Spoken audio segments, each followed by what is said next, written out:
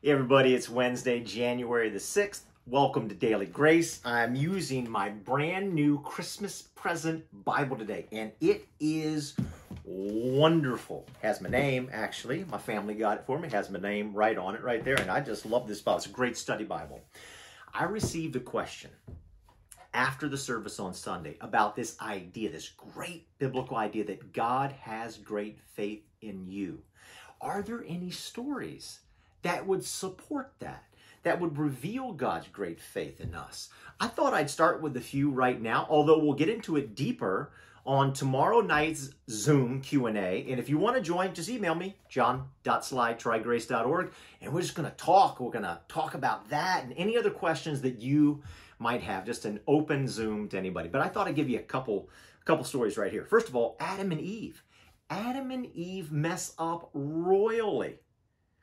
And the standard operating procedures, the SOP, for people messing up royally in their world was destruction. And instead of destruction, God talks about redemption. Why would he do that? Unless he had great faith in them. Then their son, Cain, kills his brother, Abel. God says to Cain famously, where is your brother? And Cain says, am I my brother's keeper? So he refuses to be his brother's keeper. He messes up royally. He murders his brother. Terrible, terrible, terrible. And yet what do we see God do?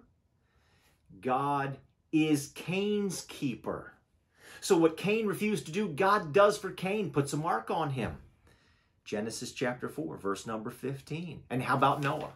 We're told this at the beginning of the story about Noah. Genesis 6, verse number 5, it says this: the Lord saw that the wickedness of humanity was great in the earth, and that notice this, every intention of the thoughts of his heart was only evil continually. So humanity is completely evil, totally corrupt, every thought, every intention, and yet what does God do? He provides a way out. He provides an ark.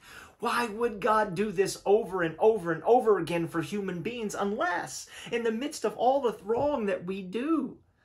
Why would God do it? Unless he had great faith in you and in great faith in me. Psalm 8, God has crowned you with glory and honor. Immerse yourself in those thoughts.